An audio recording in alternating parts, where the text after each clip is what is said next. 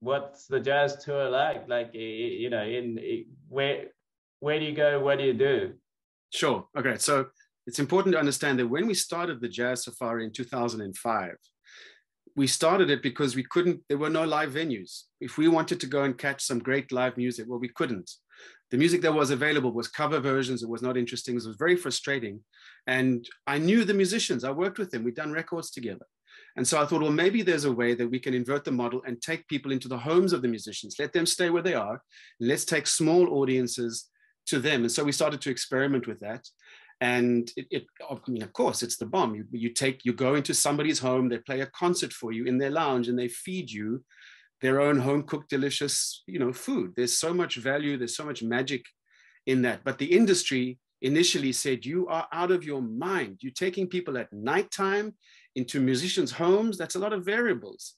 And we said, yeah, sure, that's life. Life is full of variables. And the trade was like uneasy and uncertain until we appeared in the New York Times.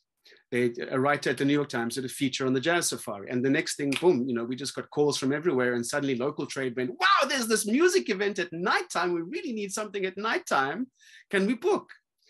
And so it was this weird thing of, I mean, I didn't come from tourism. I didn't know the language. And I wasn't thinking about how do we integrate with how tourism works. I was just thinking, we need to do this. There's a need. The musicians need cash. We need to make money as entrepreneurs. What is this possible?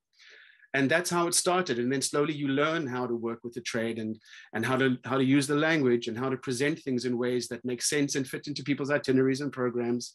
And so it was kind of these two planets rotating around each other, orbiting around each other, and learning to talk. And that was the very first experience that we had that became commercially successful. And then from there we could open it up. But once we'd opened that door and people could see that this did actually make sense from an experience point of view and was extremely deeply satisfying, then it became a lot easier to sell people some far crazier ideas. But what we do is we take people into the homes of musicians, and these homes are spread across the city. It could be Tamboerskloof, Woodstock, Gugulethu, Parow, it doesn't matter. It's right across the geography of the city, which is great because it gives people very different geographic and as a result, cultural and political access within the city.